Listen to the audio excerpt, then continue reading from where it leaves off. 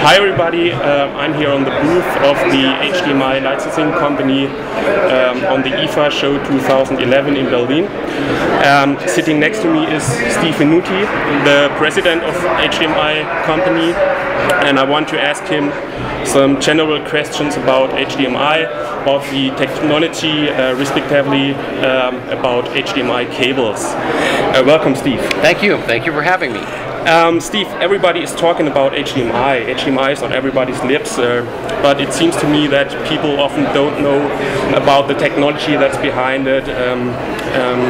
Some people don't know the difference between a normal standard video cable or audio cable and an HDMI cable.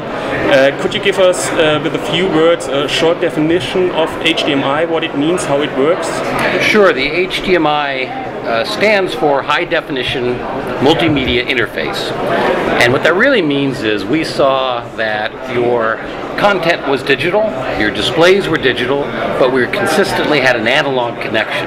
And what that meant was you were not getting the highest quality, and you were converting from digital to analog and reconverting back to digital. And so what we knew was going to be important was to create a digital link between your source and your display. That's what HDMI is, and what that allows you to do is send very fast data, and that means there's no compression, it's the highest quality, and with HDMI you've got all of your video and all of your audio over one single cable. So it made it very convenient, highest quality cable. Okay, and if people want to buy an HDMI cable, what are the key features they have to look for?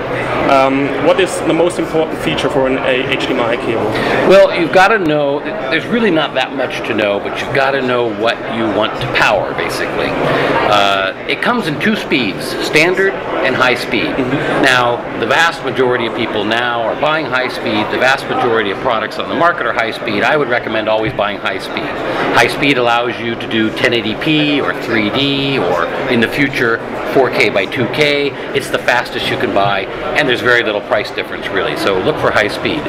Then you really have a choice of whether you want this Ethernet channel or not, and that really depends on whether your products are taking advantage of the Ethernet channel. So high speed, with or without Ethernet, depending on your need. And how about the version numbers we often hear about, like 1.3 or now actually 1.4? Is it really relevant for cables also, or is it only for devices? Well, the version numbers are not even allowed anymore in terms of the way people talk about cables, because it can be very confusing. The version numbers are our own internal way of keeping track of all the new features in a particular version of the specification. But it really doesn't translate easily to what a cable can do, or even what a TV can do.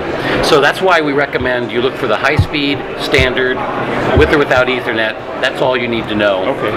And version numbers, really, you should never look for the features you want. And the cable that supports those features, never worry about version numbers. And of course, everybody's also talking about 3D. Yeah, here on the IFA show, many industry are showing 3D televisions and stuff like that.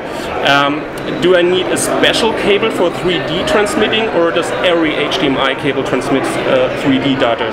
So any HDMI cable that's high speed will do any 3D transmission now and even into the future, when you have absolutely 1080p right left eye, which is twice as much bandwidth. High-speed cables will do that. Okay. Another question. In April 2011, this year, you launched a new program called HDMI Approved Associate Program. Can you tell us more about the program, more about the idea that's behind that program? So, especially in the world of cables, it's not so much a problem with TVs or Blu-ray players, but with cables, there are so many people making cables. Names you've never heard of. Instead, in-akustik. not all names you have never heard of, but very many different names. How do you tell which cable to buy? How do you tell who's making the cable that's been tested, that's bought from an approved? Every product that uses HDMI has to be built by someone who's licensed, right? Otherwise, they're not tested, and you just don't know the quality. So it's especially problematic in the cable world, because you see online there are so many cheap cables out there. So how do you know what to buy? Well, what we did was we said there are many people who are doing it the right way. In acoustics, one, and we want to let them prove that they're doing it the right way. So we asked these companies to show us HDMI licensing that you're buying from adopters, we call them, but licensees, people who are approved, that they've been tested, and that these products are completely compliant with the specification. If you can do that, then we give you a stamp of approval that says you're an approved reseller. Which you can see on the packaging. Yeah, so of course, right here, that stamp is only for companies that have gone through that program and said, these are tested, these are compliant, HDMI compliant, and so you can be assured these things work. Okay. Do you have already any feedback from customers concerning the program?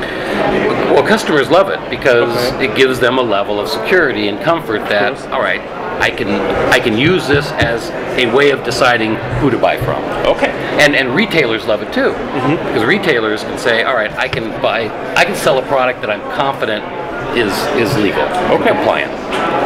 Very interesting. Steve, thank you for taking the time, answering some questions. I think we heard a lot about interesting facts concerning HDMI, which may help you to find the right cable. And when you want to get some more information, just visit our website, in-akustik.de or HDMI.org, or visit us on Facebook.